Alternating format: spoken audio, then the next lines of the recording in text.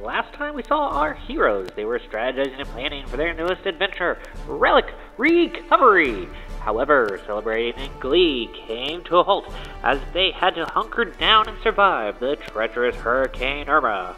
Having withstood the peril, our heroes are back and joined by adventurers from faraway lands. Will they build a roller intake, or mighty claw, mechanism wheels, or six-wheel drive? What secrets have our heroes found to share with you today? Will the time get the best of them? As our heroes are now in a race against the clock. Stay tuned for this next segment of Robot in 1 Weekend. That's where the notch went. There are 2 on here. Oh, there's 2? Yeah. You just end up putting 2 on there? Cut that audio off of that. 2 on there, I promise. It's pretty much gonna be B-roll. Which means all this B-roll. It's gonna be on YouTube.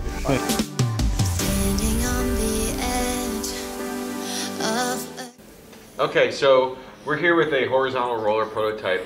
This is actually the second iteration sitting with me here, but our first one had just the straight horizontal bar. And there's a lot of friction between the glyph and the playing field surface, the mats. And what was happening is it would pull them in, but it would like tumble through. It wasn't just like a smooth linear movement that we want. So I moved to the second iteration, and what we added is a bottom roller that's spinning at a high rate of speed.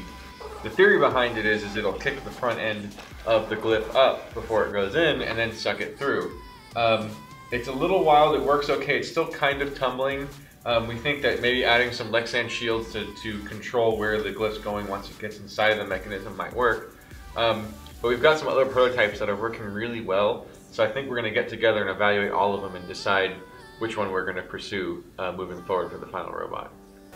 So one of the things you can do with the Rev Expansion Hub is use this new piece of software that we're about to launch called the Rev Hub Interface. It allows you to directly plug into your hub from your computer, so when you're prototyping something like this where you're not sure of the speed the motor you want to do, you can actually live drive the motors itself.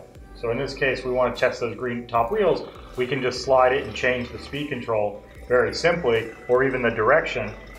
And then from that, you can actually even get the values that you would plug right into your Java code to do that. So you can do a lot more live iterative prototyping right from your computer without having to set up your whole control system. And it's safer because you got the fuse and all the real things that you need. Yeah, so you're still behind a 20 amp fuse.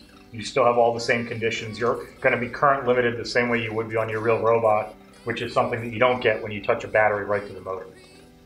Alright, so hi, I'm Robin. I worked on one of our manipulators. Part of what inspired this is trying to figure out how we can grab both the blocks as well as our little guys at the same time, as well as how to maximize the points for each of those. So you want to make sure that you can lift this up to any height, and you want to make sure you could set this vertical off the field. So this should accomplish both of those. So what we got here is, it's like a clamp, a grabber, with 2 free spinning wheels that act as like bearings.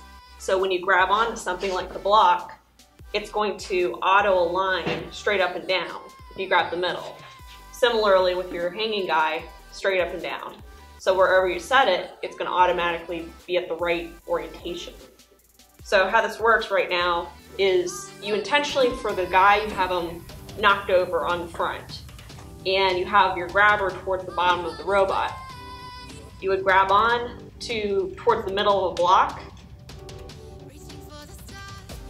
and just pick up.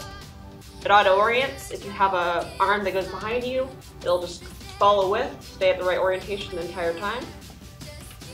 If you have your guy, similar. This one doesn't grab as well, but it should work. Straight up, straight over. Alright, so we pulled our El Toro mechanism off of our last year's robot, and I was hoping it was going to be as simple as taking it off, using the rev rail to slide it closer together to be able to get to the shapes of the blocks. Didn't quite seem to be that easy, so I just went ahead and grabbed 2 of the smaller rev motors. What is the name of these motors? Core hex. Core hex motors.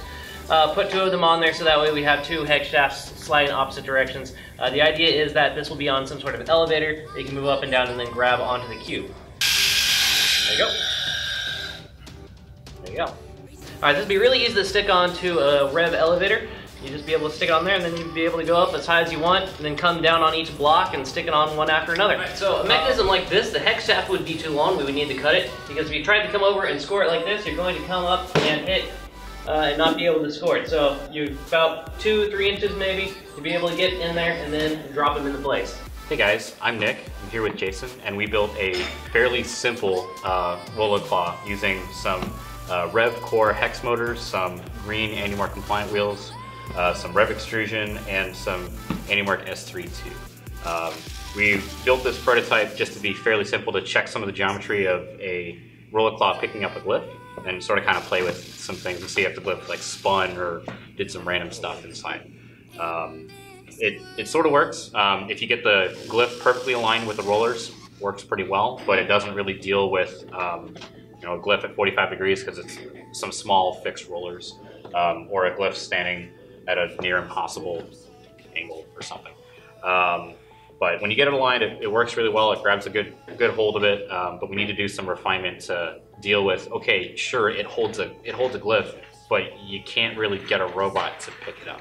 It's kind of a mechanism in a box that really only works by itself. We got the rollers in place. It pulls in the glyph really nicely, and it works great. But we thought it would be a problem, and it is a problem in that the arm has to swing through the wheels to try to lift the glyphs up.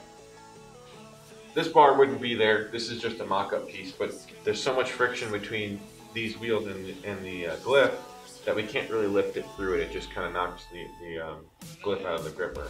So it's really thrown us for a loop because we're trying to figure out the answer. We sat for a couple hours just throwing lots of different ideas, and there's 1,000 ways to skin a cat really in this situation. We're going to sleep on it. We have a lot of ideas. There's some that are leading others, but we don't really know which one we're going to go with, and we're all kind of tired, so we're not going to make a decision now. We've got some ideas for knocking over the jewels and retrieving the relic and dropping that off. We haven't really fully fleshed those out yet, but we did, you know, our main goal was dealing with these glyphs, so that's where we're still focusing a lot of the energy, but we do have some of the members of the team working on the other stuff. So with that, we'll see you in the morning. Just another day left to go, and then we'll have an awesome robot for you. So we'll see you then. Hi, Riley.